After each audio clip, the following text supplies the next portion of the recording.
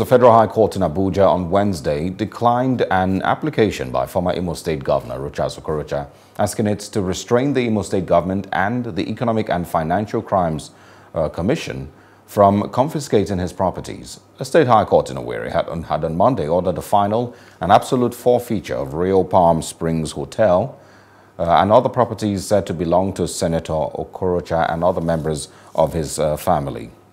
According to a ruling by Justice Fred Njimanze, who was sitting as a vacation judge, Okorocha's counsel failed to give concrete and verifiable reasons why a final and absolute forfeiture order should not be given in favor of the Imo State Government. Justice Njimanze added that the suit filed against the state government by Okorocha's counsel was not properly filed. Hello, hope you enjoyed the news. Please do subscribe to our YouTube channel and don't forget to hit the notification button so you get notified about fresh news updates.